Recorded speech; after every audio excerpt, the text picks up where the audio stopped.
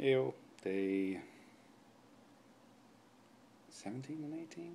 18 and 19? Wow, I lose track of these so quickly.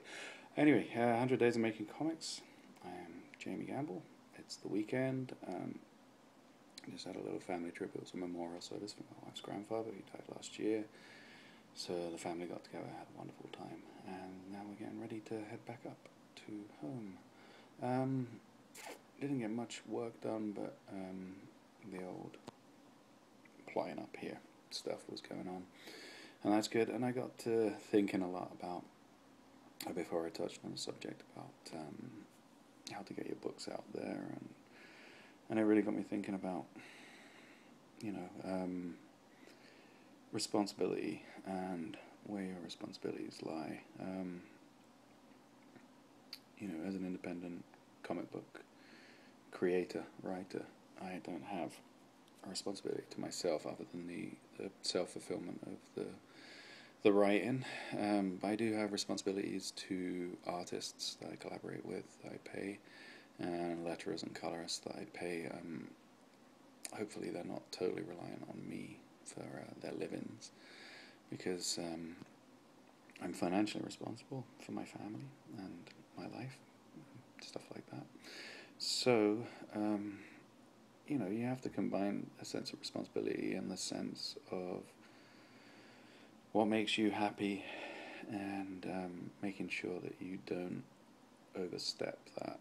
I have in the past, I've gotten too adventurous and tried to expand too much, and I'm not Marvel, I'm not DC, so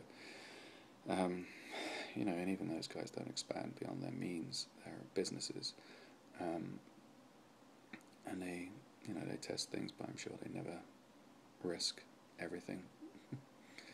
And I guess I was driven by wanting to show that I could do this. With my first book, Omnitarium, I put all 4 books out in a year, and kind of regretted a few things, a few editorial things that I would have changed in hindsight if I'd taken a bit longer. But I wanted to show I could do it. Not that that counted for much, because I only showed myself I could do it. So, you have to remember where your responsibilities are. And it was good to do it, but again, it was just for me.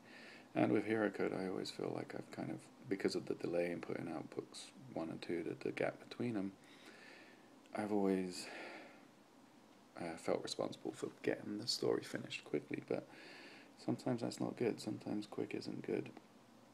A quick, fast, cheap graph, but I don't know if there's what the take would be for independent, because good, fast, cheap is pretty much, responsible, cheap, and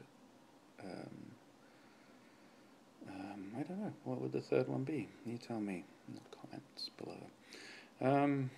I guess some sense of growth, of what I've touched on before about pushing yourself and not just rehashing ideas, and not just getting things out quickly for the sake of getting them out.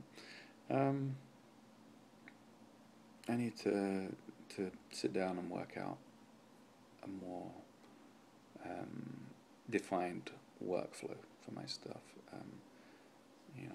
That would be good. I think everyone should sit down and think about what they are. I'm not sure if I've always done it, but I try to be upfront with people I'm collaborating with, and outline what I hope to do, and what I expect of them, and what I hope they expect of me, especially with regards to reworking stuff. And I don't like, I like getting one pass, and then if there's any edits and changes, to get them done as quickly and as early as possible. And sometimes I like the happy accidents. It's, storytelling for me in comics is me telling the artists the story, and them telling the story back to me and the readers, and everybody has their input. So it's it's not my book, it's all of our books.